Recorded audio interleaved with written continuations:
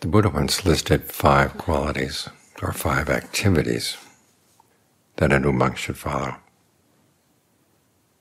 in order to maintain his practice and develop it in his practice. And they're good not only for monks, they're also good for lay people. As you go about your daily life trying to maintain a Dharma practice, so that when you have your one foot in the Dharma and one foot in the daily world, they don't start spreading far, far, far apart. They stay close together. And it's through these activities that you create an environment for your practice. This is an important point to keep in mind. Because all too often we think of the environment around us as a given, and we're trying to fit into that environment. And we neglect the extent to which our actions right here, right now, stretch the environment in a direction we want or don't want, depending on what we're doing. So what are the actions? The first one is to follow the precepts. For the monks, of course, this is to follow the Patimokkha. For lay people, it's following the 5 precepts. This is a protection for you.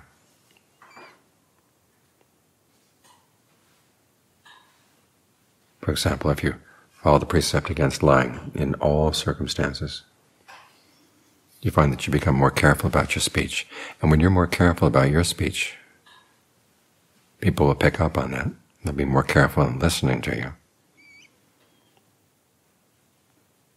And when you're truthful, people are more inclined to want to be truthful with you. A similar principle follows with the other precepts. Now you find that you have some friends who don't follow the precepts, and that kind of friendship can become awkward. And you have to ask yourself, to what extent do you want to pursue that friendship? You don't want to become unfriendly, of course, but the extent to which you spend extra time, go through extra effort to maintain that friendship, you might ask yourself if it's worth it. Because when you hang out with people who are not observing the precepts, it gets very easy to get careless just the way they're careless.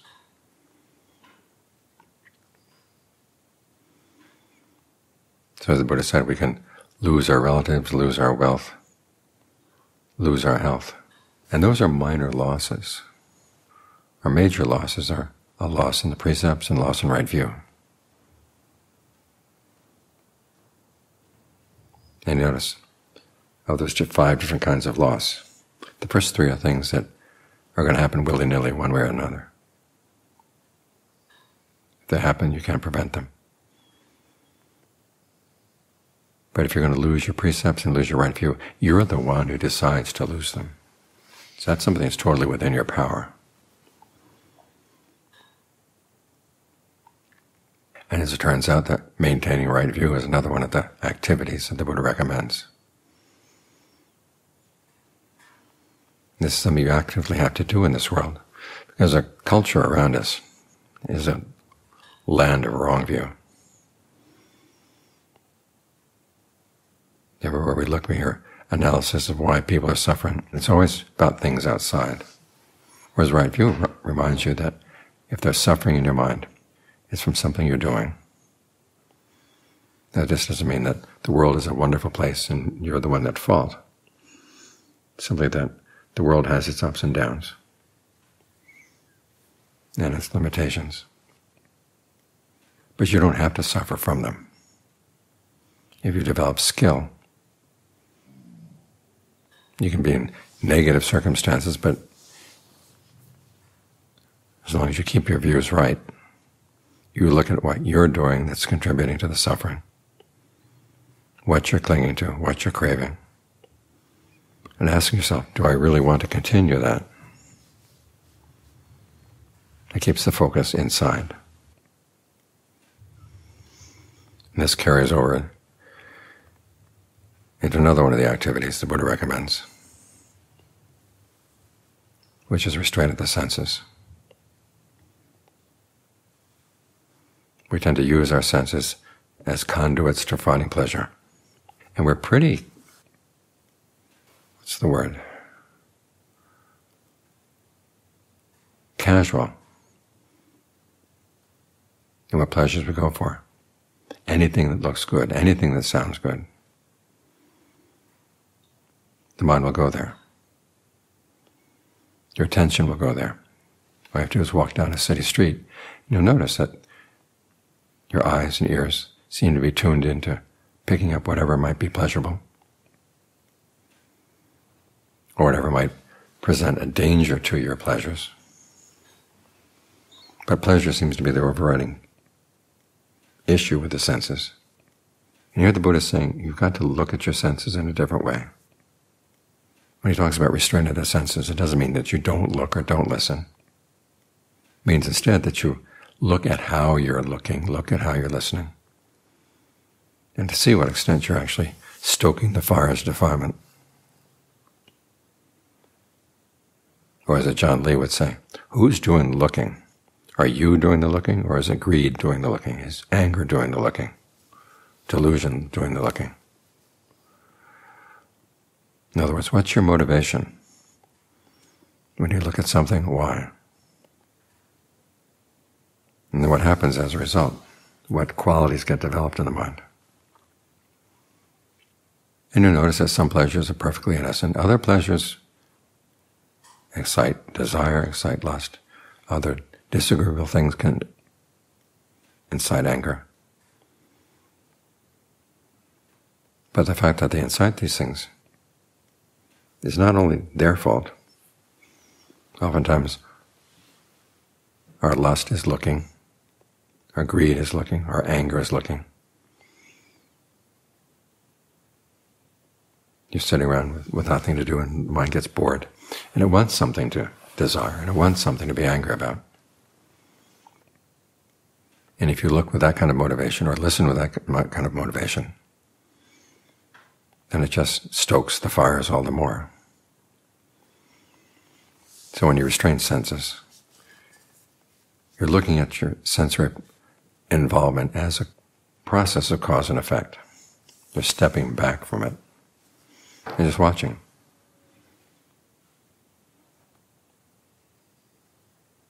How anger plays out, how desire plays out, and what the details are that you focus on that aggravate the anger, aggravate the desire. And learn how to look at those details in another way. This is why we have that contemplation of the body into the 32 parts. When you look at another human body, you don't usually think about their liver or their stomach or their blood or the contents of their intestines. But the Buddha says if you look at it in that way, it cuts across a lot of the details that you would look to make that person attractive. As some people say, I have a relationship, how can I do this? Well, you do it with everybody else who you're not in a relationship to.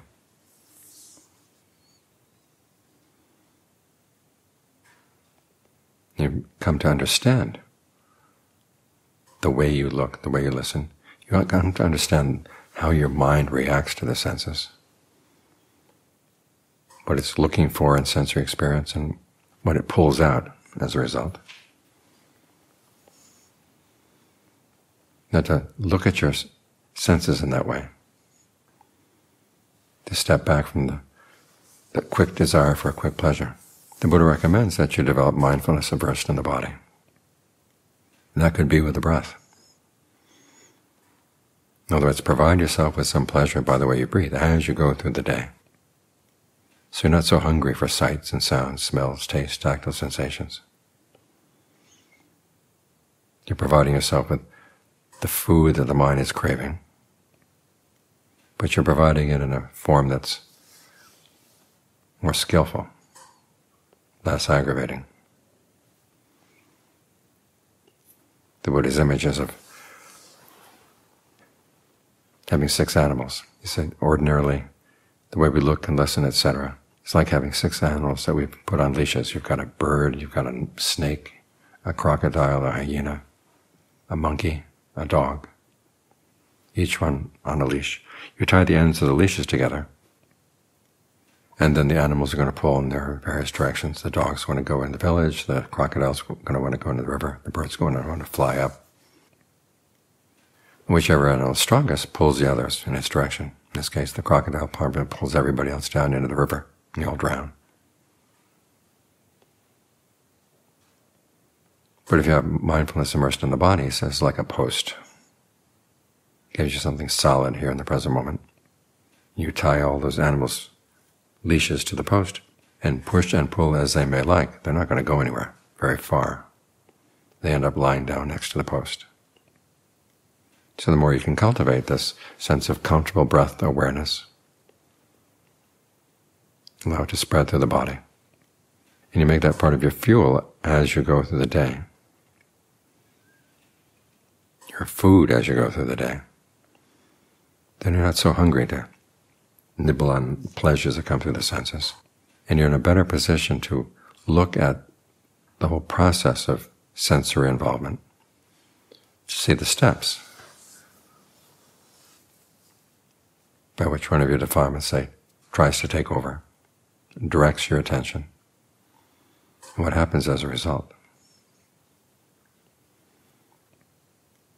Now, as that post gets developed and stronger, moves into another one of the qualities the Buddha recommends, that you find some seclusion. This can be both physical and mental. Physical seclusion is we find time off by yourself. Make that a regular part of your day, that you set aside some time where you simply sit with your own mind and get in touch with how the body feels from within, how the mind feels from within, without the interference of other people. Because after all, you are trying to create your own environment here. You're not simply accepting the environment of the world, the values of the world. With right view, you've got to maintain values that go against a lot of the ordinary values of the world. So it's good to have some time off to reestablish those values and develop some mental seclusion that you can then carry back into the world. This is where learning how to develop full body awareness with the breath flowing throughout the entire body is a really useful skill. Because you find as you go into the world energetically, if you have gaps in your awareness, other people can invade your body. Their energy can invade your body. And you pick up all kinds of things from other people. And there are a lot of people out there whose energies you don't want to pick up. But if you fill the body with your own good energy, there are no gaps where they can come in. So if you know you're going to go into a negative environment or deal with negative people, make sure that you first establish your full body awareness, full body breath.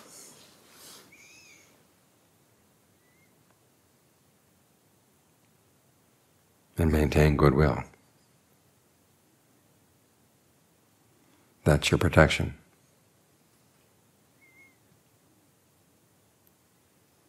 The final activity the Buddha recommends is moderation in your conversation. Before you say anything, you might want to think about the Buddha's own criteria for what he would say. 1, it had to be true. 2, it had to be beneficial. And 3, it had to be the right time and right place for that kind of speech. Because sometimes he would have to say things that were pleasing, and other times he'd have to say things that were not pleasing. You'd have to know when would be the right time.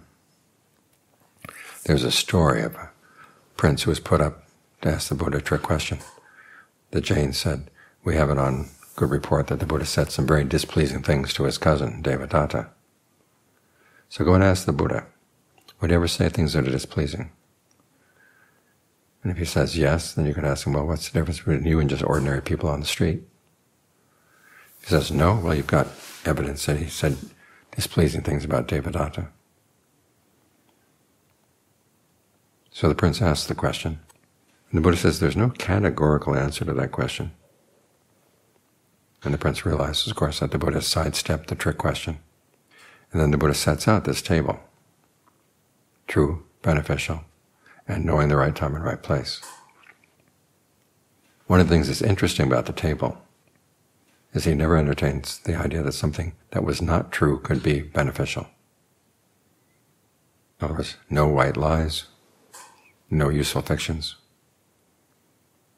Everything he said had to represent the truth, as he knew it, as he saw it. And it had to be beneficial both for himself and for the listener to say those things. So if you apply this standard to your own speech, oftentimes you'll find that you're saying a lot less, which is all to the good. Because after all, as John Fuang once said, if you can't control your mouth, there's no way you're going to control your mind. When you're sitting down to meditate, you're trying to get your directed thought and evaluation, in other words, your internal conversation on topic. And if during the day it's been going all over the place, it's very hard for it to get lassoed in. But if you're careful about your speech in the same way that you're careful about your engagement with the senses, then you're going to be right here. Sit down, close your eyes, ready to go. Because you've made your environment and your activities that shape your environment in line with what you're doing as you meditate. So think about these 5 activities: virtue, right view, restraint of the senses, seclusion, moderation in your speech. Of course, when the Buddha gave this list of 5, he was assuming a certain context, which is that you have admirable friends. So you should try to seek out admirable friends as a way of strengthening your resolve to keep up with the practice. The Buddha defines the 4 qualities of an admirable friendship. 1, the friend has to be someone who has conviction. Conviction in the Buddha's awakening. 2, has to be virtuous. 3, generous. And 4, discerning. Of course, when you're discerning, that's right view. Virtuous. So you've got those 2 qualities again. Virtue together with right view. The more you associate with people of that sort, the more you strengthen those qualities. In fact, that's part of the friendship. You don't just hang around with somebody like that. You try to emulate that person's good qualities.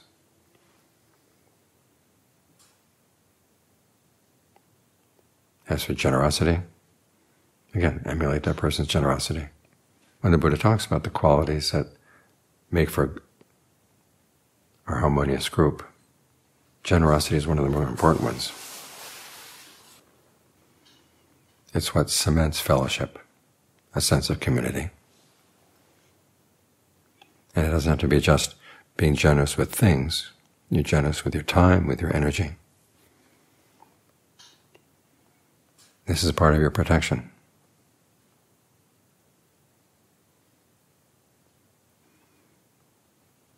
So try to create through your own activities a good environment, a good cocoon around you. Because we do live in a land of wrong view. And you need some protection. And draw on the strength of your admirable friends to help you in this direction. And you'll find that the environment around you does become more and more conducive to the practice. And even when it's pretty negative outside, you'll have the strength to withstand negative energies, negative thoughts, negative ideas. The Buddha's teaching has a very strong sense of protection. As he said, that's one of the teacher's first duties, to provide protection to the student. Of course, that doesn't mean getting a gun and shooting off the enemies. What it does mean is it gives you a good solid basis for deciding what you should and shouldn't do. And have a very strong sense that the word should does have meaning. There were teachers in the Buddha's time that rejected that idea. They said nothing you do has any consequences. In fact, there are some teachers who said the action is actually unreal, or it's determined by outside forces beyond your control.